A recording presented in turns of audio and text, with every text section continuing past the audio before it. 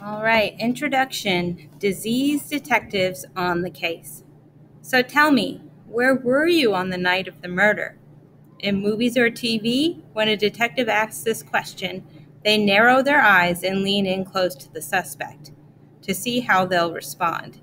The audience pays attention too. We know that question is a sign that the detective is close to cracking the case. Sure enough, the suspect starts squirming. Sweat breaks out on their forehead.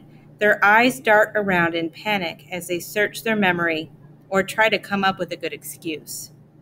Unless the suspect has an airtight alibi, the detective announces, "Case closed." A few scenes later, we watch as a cell door slams shut, putting the criminal behind bars. As the credits roll, the detective heads off into the night to solve the next case and keep the public safe. Now take that detective out of their trench coat and fedora and put them into a lab coat. Instead of a gun, give them a microscope and a computer.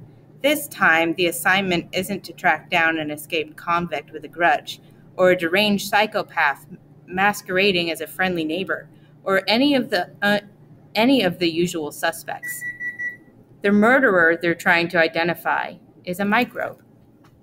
This is a disease detective, otherwise known as epidemiologists. These scientists are trained to solve medical mysteries and find the evidence needed to prevent the spread of disease and improve the public's health.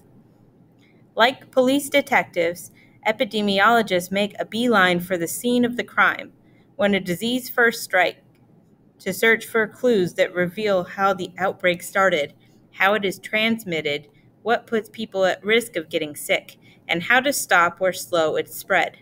Just like the hard-boiled detectives in old movies, they talk to the victims, track down witnesses, ask lots of questions, sniff out facts that may have been overlooked, and then assemble their case.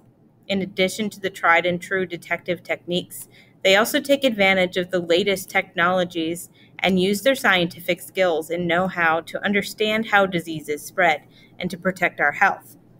The investigation into an outbreak starts with the first patient who shows up at their doctor's office or local hospital with an illness. While epidemiologists call this first patient the index case, in the media and popular culture, this person is often referred to as patient zero.